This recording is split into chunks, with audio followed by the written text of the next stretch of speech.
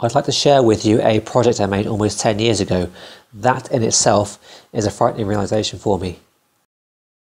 I refer to this as a TV stand, but it could easily be adapted for use as a side table or extended to create a coffee table. It's based on an arts and crafts inspired design I once found in a book, with a couple of my own touches added. This was also the first of what would become several of my own articles to feature in British Woodworking magazine. Sadly, the publication no longer exists. My TV table is made entirely from English oak, and this was my first time working with a native hardwood. All of the boards were purchased sawn, about an inch thick and with waning edges on either side. Transforming these slabs of tree into furniture components was exciting in itself.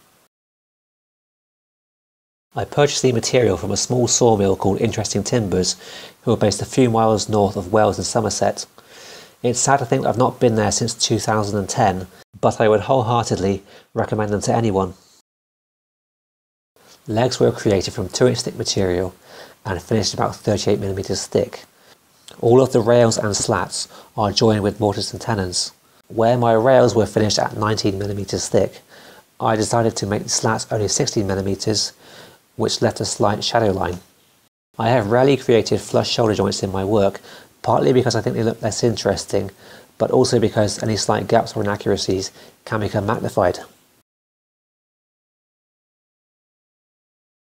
I designed these corner brackets to be adjustable for height, but in truth I've never actually moved the middle shelf and would probably opt for a different method of construction if I was to remake this. For some reason, I left all of the arrises at a very sharp 90 degrees on this piece. I've grown to dislike them ever since. It's sharp to the touch and there's an increased risk of the wood splintering if it was to be knocked or damaged. The top is made up from 3 boards, each one about 6 inches wide. If this was to remain open and not cluttered with a TV on top, I would have looked for a more visually interesting grain configuration.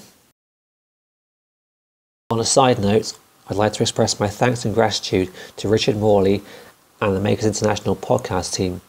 Just over a month ago, Rick gave me a shout out towards the end of the one podcast, and in a short space of time since, I've gained between 600 and 700 subscribers, which is fantastic. If you're not already aware of Richard Morley and the Makers International podcast, I'll include links in the description below. I would like to thank everyone watching this video for your continued support, as I recently passed the milestone of 6,000 subscribers. I'm also grateful for the reception to my previous video, as I wasn't sure how that would be received. I do have several more videos in this style coming up, along with others of a different nature.